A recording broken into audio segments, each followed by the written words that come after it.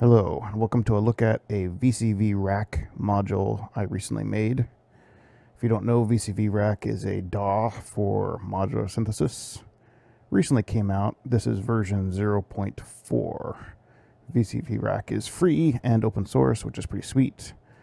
And you can make modules yourself, which I did. So I made an open source module. You're free to look at the source and, of course, fork it and do whatever you want with it. But here it is. It is a 2D grid sequencer inspired by Rene, but I don't have a Rene.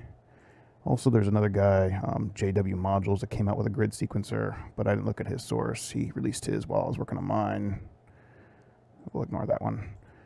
I started with the Fundamentals SEQ-3 and kind of deleted most of the UI except the kind of the corner piece. That's exactly the same, kind of this piece right here. So here we have control voltage, X, Y, and X or Y. So let's hook this thing up and we'll take a listen. So over here I have a very simple patch. I have my audio device, which audio signal 1 and 2 is being routed from a VCA, and that's being controlled by a VCO as well as an ADSR. So we're just going to simply hook up my control voltage to my VCO and my X or Y gate to my ADSR.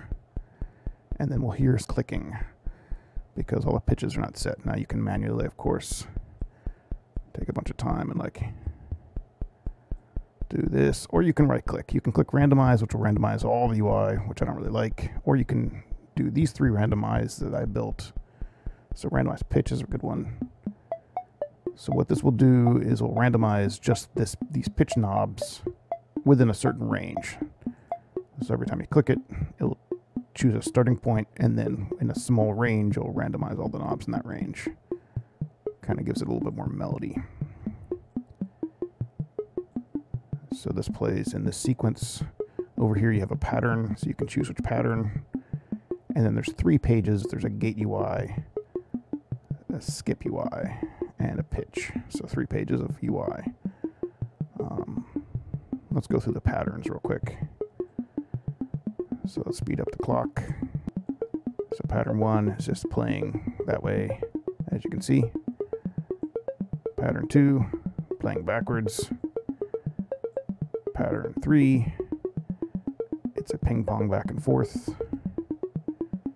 Pattern 4 is a snake. Pattern 5 is a reverse snake. Pattern 6, what is this one? I think this is a backwards reverse snake, I don't know. Pattern 7 is a ping pong snake. I guess I was obsessed with snakes when I made these patterns. And pattern 8 is a spiral. Very exciting. You can control this pattern from a CV as well, so you can hook up an LFO to slowly control the pattern if you wish to. Back over here, you have 2 other pages you can play with. The gate pattern, that basically says, should I play the note or not? So let's turn off all, but so you can kind of set up a beat. So here you can see that only these two columns are firing. So if you do like something like this, you'll hear the beat, which is sweet. And that's what gate does. So it kind of turns off the note in that section. Skip just kind of skips it. So let's skip like here and go to pattern 8. So we're going to skip the top row. So now we're back on the spiral, but the spiral is basically just not even, it's ignoring this top row. So it's just playing these. And of course you can scale down the number of steps.